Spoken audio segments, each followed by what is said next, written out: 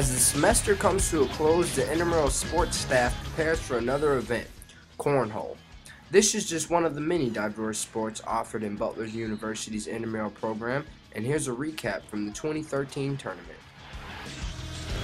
Hi, I'm Brandon Smith. And I'm Drew Talking. We came to play some cornhole today. We won the championship last year. The competition's great. I mean, it's a lot of fun, obviously. It gets competitive out here for some kind of small, long game. It sure does get heated. I mean, we have a great time every spring doing this, signing up, come out for a day, a couple hours, throw around. Yeah, we're hoping to pull off our third victory in 3 years, but it's been a fun tournament. We'll see how it turns out. I'm out here for the cornhole tournament, having a lot of fun. Really grateful that they offered us to do this, and looking forward to keep moving on and keep having the competition. I'm here doing the cornhole tournament, and it's been a lot of fun. Not your typical sport, but it's offered here at HRC, and I thought, why not? Why not do it in intramurals? And so far it's been a blast. I only play at home and trying to bring my skills here, so we'll see what happens.